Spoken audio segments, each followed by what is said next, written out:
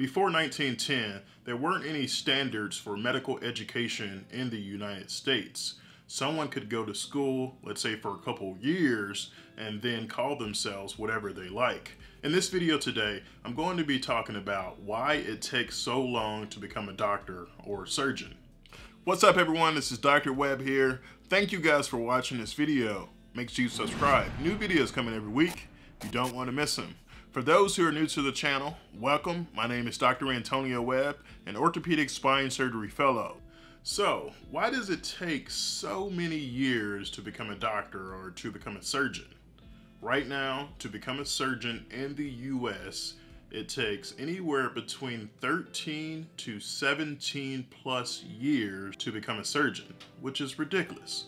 But you have to understand why this was set in place and why this number of years is required to become a surgeon. So since 1910, there have been many changes that have come about.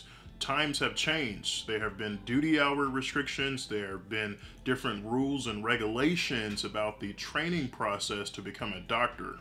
A lot of people started realizing that one person can't know everything, and it was impossible to learn and to be a doctor for all different specialties. Then people started realizing that the different specialties in medicine can become unique training programs by themselves. And this birthed the different specialties in medicine, such as anesthesia, dermatology, internal medicine, pathology, surgery, transplant medicine, nephrology, cardiology, and all the other specialties that are out there.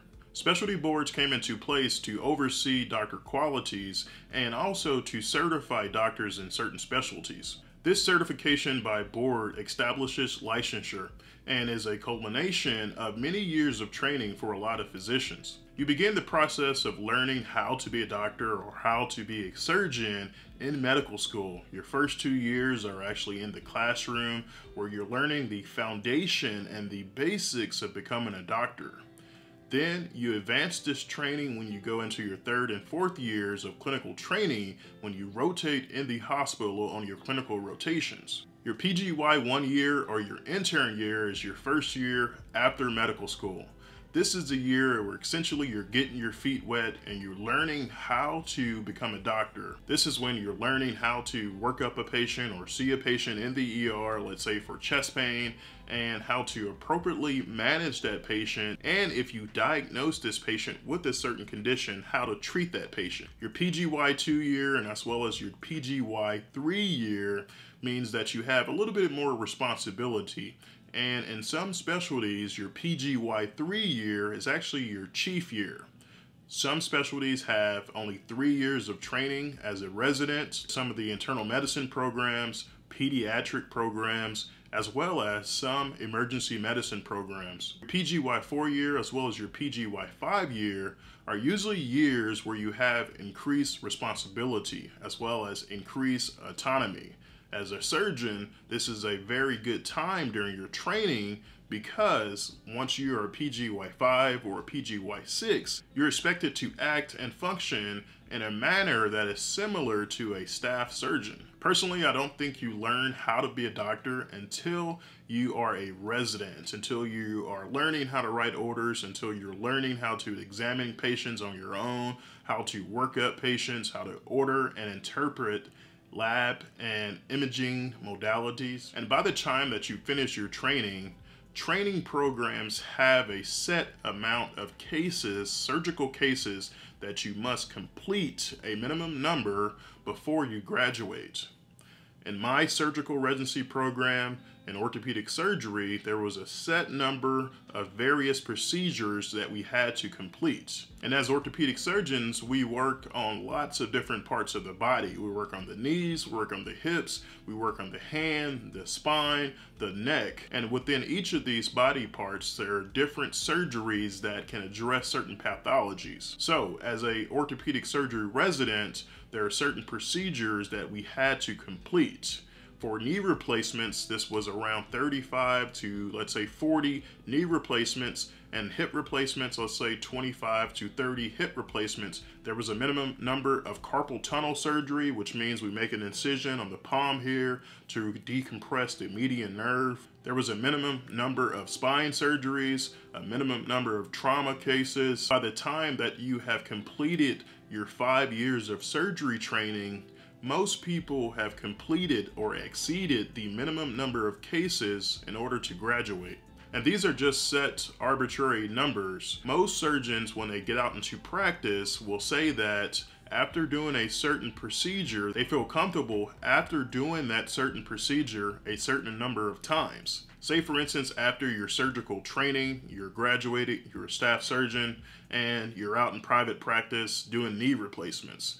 Most surgeons, or some surgeons, would say that they're comfortable doing the knee replacement after, let's say, 50 of them. Even though you graduate with a minimum number of knee replacements that are required for you to do while you're in your training, you may not feel 100% comfortable doing the knee replacements until you have done a lot more. And by the time that you are PGY4 or a PGY5, most residents feel comfortable graduating and going out on their own to perform surgery.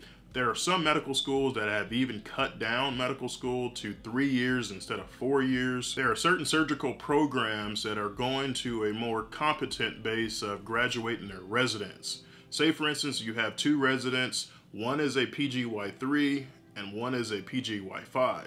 Well, if the PGY3 is competent in doing the surgeries that are required of an orthopedic surgeon, well, should that third-year resident be allowed to graduate and start practicing medicine?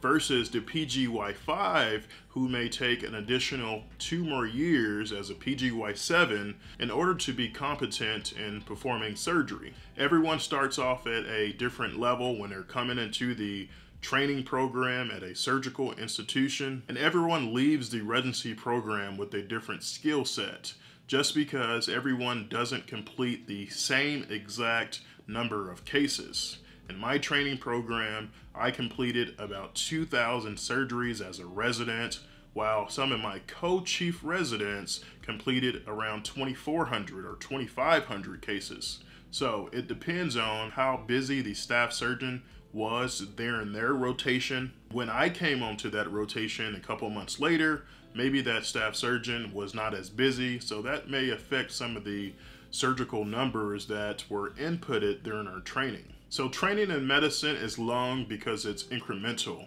Each year you're given increased amounts of responsibility, and there's a lot of information to know in order to take care of patients in a safe and efficient manner. So yes, 14 years to become a surgeon, 4 years of college, 4 years of medical school, and 6 years of surgery training for an orthopedic spine surgeon. It's a lot of information to know, and even after my final year of training this year, there are going to be things that I just don't know, surgeries that I'm just not comfortable with, and a lot of more learning to do.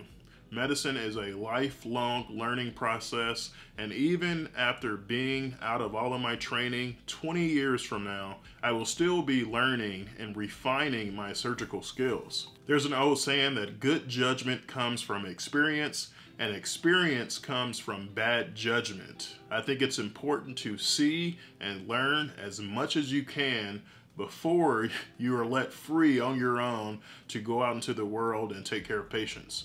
This is Dr. Webb. Thank you guys for watching this video. Make sure you subscribe. New videos coming every week. We'll see you next time.